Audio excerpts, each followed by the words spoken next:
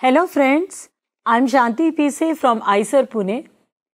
In this video, we are going to share our experience of teaching a very interesting but often confusing topic in mathematics, linear equation in one variable.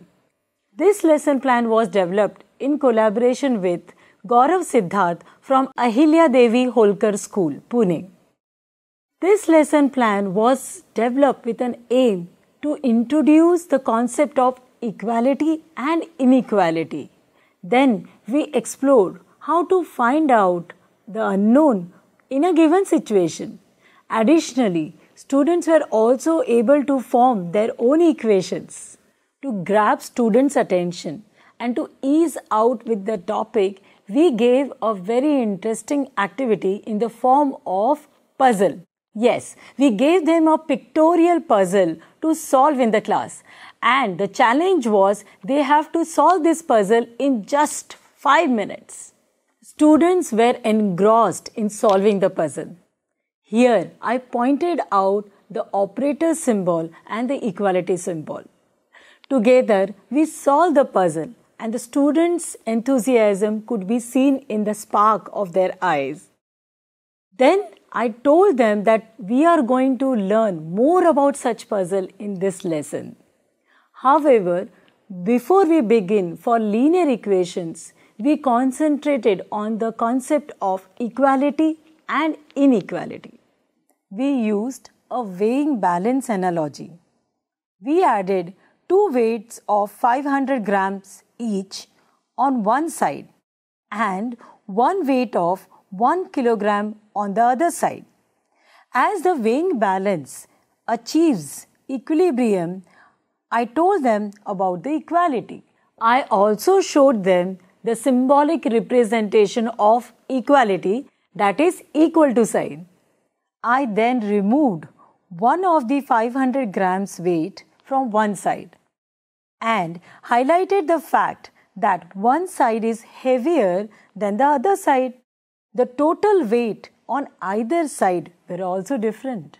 This was to demonstrate the concept of inequality. The students were also shown the greater than and the less than symbol used to denote the concept of inequality. This weighing balance analogy also helped the student to get the idea of left-hand side and right-hand side in the equation.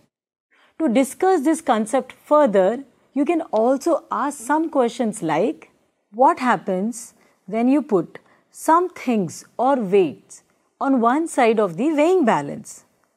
How can we make it balance? What can we call this setup in mathematical terms? What will happen if we have more things on one side and less things on another side?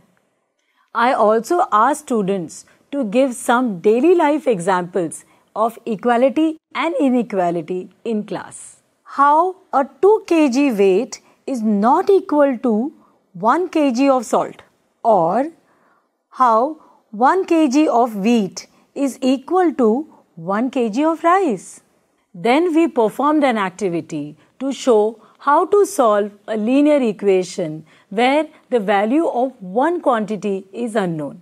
Before starting this activity, we discussed about the equilibrium state in weighing balance and took this analogy to explain the linear equation in one variable.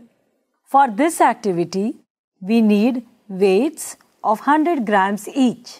Students created these with the help of some nuts and a bag and made it more durable with a sticky tape. You can also use grains, pebbles or sand as weights. We have an unknown weight X and we have packets of 100 grams each. I added one packet of 100 grams on left hand side. We also added the unknown weight on the left hand side and 4 packets of 100 grams on the right hand side of the pan. Since the weight of the last packet was unknown, I told my student to label it as X. I further explained to them that in order to find out the value of unknown, that is X, we should have the unknown weight on one side and all the known weight on the other side of the pan. At this point, it is important to share the rule with the students. Whichever operation they are performing on one side of the pan, they have to perform the same on the other side. With that rule explained, students were able to find out the weight of the unknown packet simply by removing the 100 grams weight from each side of the pan. I represented this demonstration into an equation on the board. Students appreciated the relationship between the weighing balance and the equation. Further, I asked few questions like, what can we call such an equation? How can we mathematically solve the equation? What rule do we need to follow while solving the linear equation? After this activity, we discussed some more examples, just like finding the unknown value and converting it into the form of equations. You can also ask your student to note down few equations in their notebooks.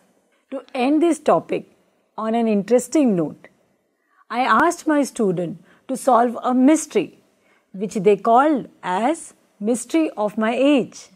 Students noted down their ages in relation with their family members and were very excited to convert this into a form of equation. Similarly, you can also try to create some puzzles and make learning more interesting. Activity-based learning actually helped my students to understand the complexities of linear equation in one variable in a very interesting manner. The students were able to solve puzzles and do practical examples, which made their learning really fun. You can also try these activities in your classroom and give your student this gift of hands-on learning. The link to the detailed lesson plan is given in the description box below. Do share your feedback with us. Thank you so much for watching.